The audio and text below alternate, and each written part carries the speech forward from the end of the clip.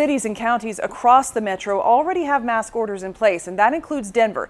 Yet some RTD drivers tell us there are passengers still refusing to wear them. Denver 7's Sean Toll spoke with one driver who wants others to consider her safety as well.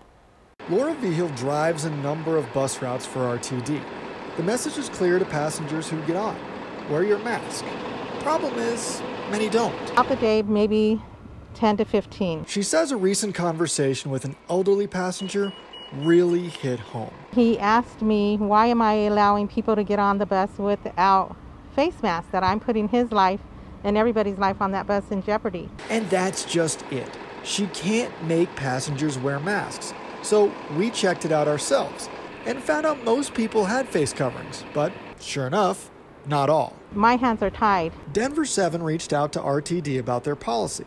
Their response, quote, when someone boards without a face covering, operators can ask the customer to wear one.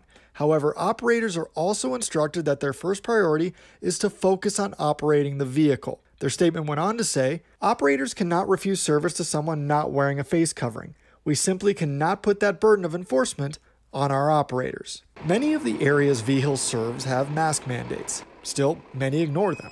To avoid conflicts between drivers and passengers, RTD says it's working on other protections, including plexiglass shields and offering masks to passengers. That's all great. Vigil just wants passengers to do their part too. Respect others and wear a mask because, we're bringing this home to our families and it's scary. Vigil wants to get her passengers to their destination safely and just wants to go home each night COVID-free. Sean Toll, Denver 7.